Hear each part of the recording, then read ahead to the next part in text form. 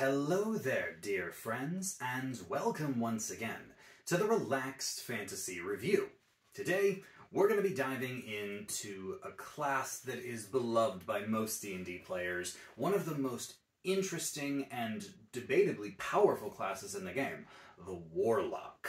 Their pact magic gives them spell slots to recharge on a short rest, and their Eldritch Invocations, which is what we're going to be talking about today, give them spells and spell-like effects which no one else gets to have. They also have some powerful subclasses between the Hexblades and the Genie Warlocks and the Fiend Warlocks. Lots to pick from, but today we're diving specifically into Eldritch Invocations. Eldritch Invocations are a list of powers that you can choose, and they're effectively gifts from your patron. These powers have a big old choice, big selection of them. Everything from the Player's Handbook to Xanathar's Guide to Tasha's Cauldron had extra invocations for the Warlock to choose from. Starting at level 2, Warlocks get these. You get 2 straight away. And then every 2 or 3 levels, you get another one, all the way up to 8 by the end of the game. I have filtered these down, and I've created a top 10 list, as you've no doubt seen in the title of the video, of Eldritch Invocations that are specifically low level. These are ones that I recommend players take right from the beginning. There's a lot of ones that come later on that have level restrictions, and can be 5th level, 9th level, 15th level invocations that you don't get until mid or high levels of play. But these have no such restriction. You can take them straight away from level 2. But honestly, most of these are useful throughout the game, all the way till the end of your career. So, top 10 Eldritch Invocations. Before we get into it, though, I'd like to let you know, Relaxed Fantasy Review has memberships. If you click below the video, there's a join button down there. For just $1 a month, you can support me here on YouTube. You get a little badge next to your name in the comments, letting me know that you're a supporter and earning you my undying gratitude. But whether or not you can do that, thanks for watching and thanks for supporting me here on YouTube. Top 10 Eldritch Invocations. Starting at the bottom of the list, number 10, I've given it to Beast Speech. This allows you to cast Speak with Animals at will. So you can, like you're casting a cantrip, cast a leveled spell. You're going to see several of these on this list. Speak with Animals is a fun utility-based cantrip which does exactly what it says on the tin. It allows you to speak with beasts. And, yeah, they don't have to know a language. They can just talk. It's how you talk to the squirrels, the cats, the dogs, the horses, any animals you run into in your adventures. By speaking with them, you can try and persuade them. You can try to get them to clue you in about information or guide you places. There's a lot you can get from talking to the animals. And I think that being able to do it without casting one of your valuable spell slots, very, very handy. Next up, number 9 is Eldritch Sight. Another one that gives you a free spell. This one gives you Detect Magic. Detect Magic's a wonderful spell which lets you see the aura of magic. So you know if a spell is in effect or if a magic item is around. And most people will use this in investigations and to find magical traps, but it costs a spell slot normally. Not for a Warlock. Warlocks can just turn it on at will and just detect magic wherever they want to. It makes them great investigators and great at sniffing out magical things. So, good spell for Eldritch Invocations. Eldritch Sight. But, moving on to number 8 on the list, Misty Visions. Misty Visions gives you the Silent Image spell, which is kind of like the slightly better version of Minor Illusion. It allows you to create images that, they're illusions. You create illusions that look real, they're like holograms, And normally this takes a spell slot as well as material components, but Misty Visions just lets you do it at will, like a cantrip with nothing else required. Just cast the spell, create the illusions. Minor Illusion is one of the best cantrips in the game, and it's reasonably limited. You know, you've got your 5-foot cube area, and you can only create a static image. It only lasts a minute. Misty Visions and Silent Image gives you much more freedom in how you make your illusions, and honestly, I think a lot of folks who play D&D 5e overuse Minor Illusion, unless they have a really strict DM. A lot of people stretch the boundaries of that spell. Silent Image is what they really want. Now, moving on to number 7 on the list, Fiendish Vigor. The spell this gives you is False Life. False Life is a spell that you can cast which gives you temporary hit points. And it doesn't give you a lot. I think it's a D4 plus your spellcasting modifier, so for a low-level warlock, that would probably be like 5 or 6 temporary hit points. But the thing is that you can cast it at will. So before any fight, you can just top yourself off with 5 temporary hit points or so, and then in a fight, it makes you significantly tankier. And considering the fact that it doesn't take material components anymore either, you can just do it at will, and because it takes an action to cast, it's not something you can do in combat to give yourself infinite hit points, but because you don't have to use material components, it means that even if you're stripped bare of your armor and your spellcasting focuses, you can still make yourself a little tougher. I put it to you like this. Imagine for a moment you're a prisoner. You've been taken prisoners by some bandits, and they've been given instructions not to kill you, but to rough you up a little bit. So they're going to stand around you, and every turn they're just going to be punching you. That means they're going to be doing 1 damage plus their strength modifier, so probably, 3 or 4 damage. But every turn, you can just cast Fiendish Vigor. You don't need to focus or anything. You can just do it, even if you're tied up, as long as they haven't gagged you. And yeah, you can just keep topping off your tankiness, making it so that the damage they're doing is far reduced, if anything at all. Obviously, that's one very specific situation, but a lot of folks will take feats to give themselves temporary hit points and other abilities, and Fiendish Vigor just says, nah, I got it, and you just give it to yourself like that. So, top marks for Fiendish Vigor. Then, finally, my last free spell invocation at number 6, Mask of Many Faces. This is one of my favorites, because it lets you cast Disguise Self at will. Disguise Self is one of those first level spells that loads of people like to take, because it lets you transform yourself as an illusion to look like someone else. It lets you change your racial appearance, your height, your gender, anything about yourself that is appearance-based. And you mix something like this with the actor feat or something like that, or high marks in persuasion, deception, and you got yourself one of the best infiltration tools in the game. And that's just the normal Disguise Self spell. Having Mask of Many Faces means you can do it over and over and over again. You don't have to wait the hour to get the most out of your spell slot. You could change your form on a whim with an action. Just, I want to look like someone else. And you walk around a corner, change again. You can switch it up as many times as you like. That is a lot of power. And it's one of those deals that genuinely, I think, you can't overestimate how good it is. And that's why it is, of the 10 on this list, it's the number 1 when it comes to leveled spells that you can cast for free, like cantrips. So Mask of Many Faces goes in number 6. But my top 5 aren't actually spells, at least not exactly. They are abilities that improve your warlock in a way that a single spell just can't match. Number 5, for example, is Improved Pact Weapon.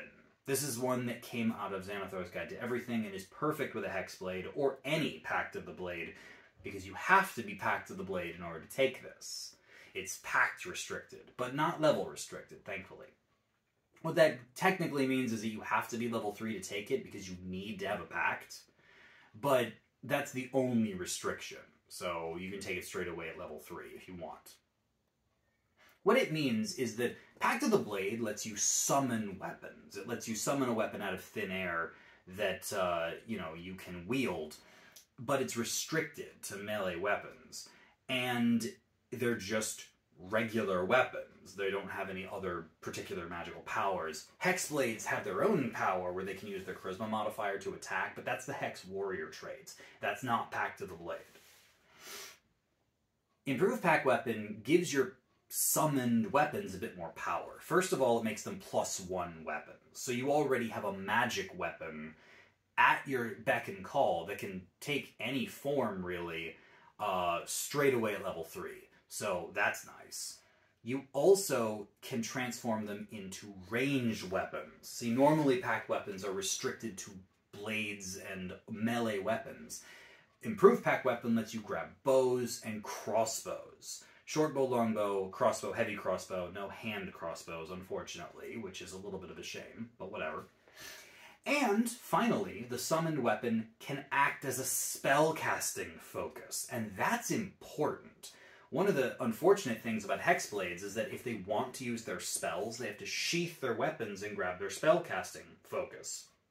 Or dual wield spellcasting focus and sword, which takes their ability to wield a shield away. Improved Pact Weapon says, don't worry about it. You can cast spells through your weapon, just like you had the Warcaster feat. Nice. And you can keep your shield on you, improving your defensibility and making a warlock much better at long-range attacks if they want to use weapons and a feat like Sharpshooter, or if they want to wield a shield and still cast their spells. And a +1 weapon is just great. So Improved Pact Weapon, number 5. Jumping to a different pact, we have the Book of Arcane Secrets. This is one that requires you take Pact of the Tome. So once again, you have to be level 3 technically to get it, although it's not level bound per se. This grants you an additional section in your Book of Shadows, which is something you got from Pact of the Tome anyway. What it does is it gives you ritual casting. One of the toughest things about being a warlock is that although your spell slots come back on a short rest, you still only have 2 of them for the first half of the game. 1 at level 1, and 2 until you get to like level 9 or 10. So you've got a long time before you're going to have the ability to cast multiple leveled spells without taking a short rest. Ritual casting is a wonderful way around that, where you can spend extra time to cast a spell that's a ritual spell. And that's cool and all, but it also lets you pick ritual spells from any spell class. And this gives you a little hack. One of the other pacts you can choose is Pact of the Chain, which lets you cast Find Familiar and gives you some powerful familiars, like they have invisibility powers and stuff. Because normally warlocks don't have Find Familiar on their spell list. Well, Find Familiar is a ritual spell. So yes, if you really want an invisible familiar, Pact of the Chain is better. But if you just wanted a familiar, a normal familiar, you can still take Pact of the Tome, grab the extra cantrips, and then your ritual spell that you choose can be Find Familiar. So now you can ritual cast Find Familiar anyway, without Pact of the Chain. And then you can grab other ritual spells if you wanted Identify or Detect Magic or anything like that. As you level up, you can grab Liamon's Tiny Hut, you can grab Water Breathing. Like, there's a lot of spells that you can cast as rituals that save you from having to spend your spell slots. And it can't be understated how powerful this is, especially for a warlock who has so limited magical resources. So yeah, Book of Ancient Secrets, number 4 on my invocation list, and the top pact-based power that you can get. Now, number 3 on my invocation list, my third one, is one that pretty much every warlock takes. It's one of those that if you don't take this, you are hampering your warlock's power. It's simple, and and the only prerequisite is that you must have Eldritch Blast, and that invocation is Agonizing Blast. One of the things about spellcasters is that their spells are potent, but eventually they run out of spell slots and have to fall back on their cantrips. This is no different for warlocks. They spend most of their time Eldritch Blasting or using some other cantrip. Which means that they are rolling dice just like the weapon users are, but they don't get to add their ability modifiers to it. For example, the spell Eldritch Blast does 1d10 damage on a hit. But that's it. So it does between 1 and 10 damage, meaning a beam can just do 1 damage. Compare this to a fighter who's wielding a longsword, for example.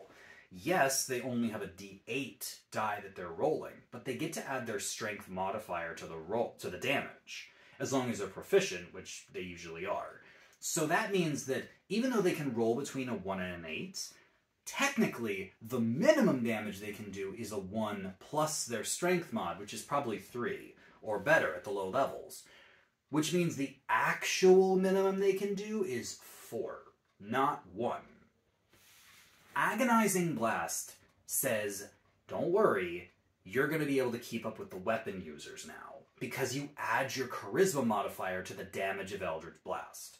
Which is great, even in a vacuum, if you're just looking at the 1d10. Now it's 1d10 plus 3, which makes it as strong as some of the strongest melee and martial weapons out there. Especially since your charisma modifier is going to be high. But it gets better as Eldritch Blast scales, because Eldritch Blast doesn't add extra dice like other cantrips do. Firebolt, for example, at level 5, it goes from 1d10 to 2d10, which means if you added your modifier to that, you'd be getting 2d10 plus 4, or whatever, instead of 1d10 plus 4. Agonizing Blast says, no, Eldritch Blast splits the damage into multiple beams, and each beam gets an Agonizing Blast boost. So, 2 beams of Eldritch Blast means you're actually hitting, if your modifier is a plus 4, you're actually hitting for 1d10 plus 4 plus 1d10 plus 4. So 2d10 plus 8. This scales the power of Eldritch Blast as the game goes on in a way that even the weapon users are going to struggle to keep up with, and it's just a cantrip and an invocation. That's it. It's the classic Warlock damage dealing power. You throw Hex in there, and you are one of the greatest damage dealers in the game at 2nd level. It's really hard to beat. And again, it just keeps going up as time goes on. So anyway, Agonizing Blast, number 3, amazing choice. Almost a requirement if you're going to be Eldritch Blasting. So what could possibly beat that? Well, number 2 on the list is Devil's Sight. Devil's Sight allows you to see in darkness up to 120 feet. Which doesn't seem that special because lots of creatures can do that. Deep Gnomes, Duragar, creatures with extended dark vision can see in the dark. Why is that such a big deal? Because Devil's Sight can see in magical darkness. Magical darkness just blinds creatures. It doesn't matter if you have dark vision or not. The darkness spell, a 2nd level spell, creates a blob of darkness that dark vision can't see through. You need blind sight or true sight to see through it, or Devil's Sight. What this allows you to do is to create pockets of heavy obscurement at very low levels, making it so that most creatures cannot see you, but you can still see them. This gives them disadvantage on their attacks, saves you from a bunch of magical effects that require an enemy to see you, Counterspell, for example, and gives you advantage on your Eldritch Blast shots or anything else. Hexblade with Devil's Sight has advantage on all their weapon attacks as well. So, basically, having a permanent ability to make yourself heavily obscured in any magical darkness, and if you're a creature that doesn't have dark vision, giving yourself dark vision, all of this is just phenomenally powerful. And Devil's Sight is one of the... Basically, there's a feat called Eldritch Adept, which allows a person to snatch an invocation, one invocation if they're not a warlock, There are builds out there that optimizers make where they take an entire feat just to get this invocation, which is nuts. Like, that's why it's so good. So, what's number one? Number one is a newer invocation coming out of Tasha's Cauldron of Everything, Eldritch Mind. Yeah, I mentioned already that people will take a feat to get Devil's Sight, which is true, they often will. But this one actually makes a feat somewhat redundant, and that's even better. See, Eldritch Mind does one thing.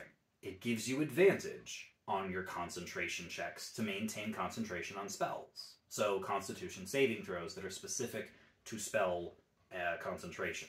This is incredible for two reasons. One, there's a feat out there, Warcaster, that 90% of the reason people take the feat is for this power, advantage on concentration checks. It also lets you reaction attack, opportunity attack with a spell, and cast a spell with a weapon in your hand. But the main reason people take it is for advantage on their concentration checks. Eldritch Mind says you don't need to take Warcaster. Eldritch Mind's got you. But this is actually even more powerful for a Warlock, because their entire strategy half the time is to throw out a concentration spell. Hunger of Hadar, Hex. Some of the classics are concentration spells. Darkness with Devil's Sight is a concentration spell.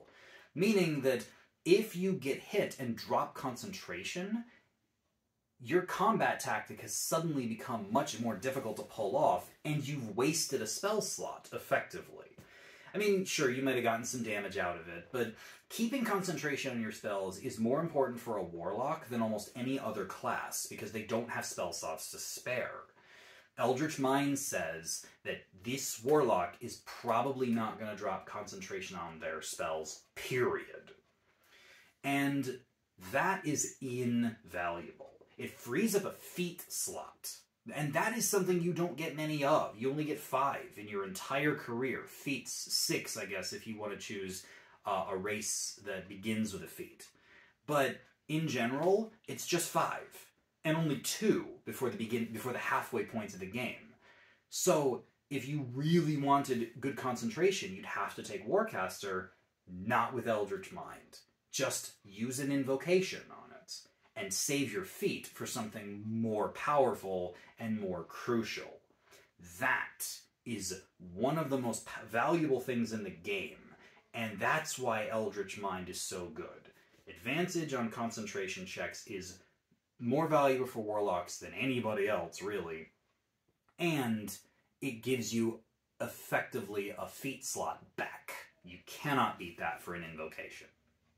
So yes, these are my recommendations for the top 10 Eldritch invocations that aren't level bound. Not really. Yeah, taking any of the ones that give you for spells as cantrips is awesome. Taking ones that are tied to a pact or to Eldritch Blast is great. But you can't beat Devil's Sight and Eldritch Mind for my money. For me, those are almost necessary for half of the Warlock builds out there or more. And yeah, invocations are awesome. I highly recommend checking out the Warlock if you haven't. They're complicated, but the invocations make them so much fun, and so customizable too. This has been the Relaxed Fantasy Review. If you enjoyed the video, please like and subscribe down below. Have a look for the join button down there, and keep your eyes peeled for more mechanic reviews coming down the line soon. Have a good one, my friends.